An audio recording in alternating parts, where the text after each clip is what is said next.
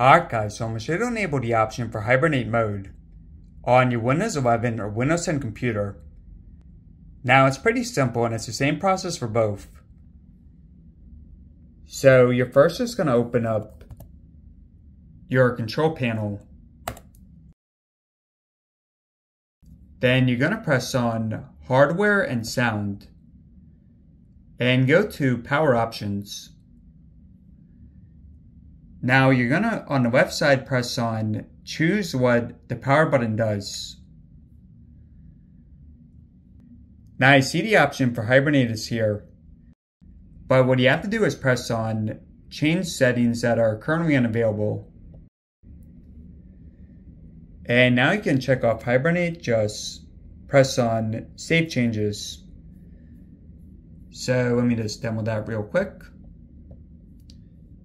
Now you're just going to press on the start icon. And now when you select power, you can go to Hibernate. Alright guys, thanks for watching.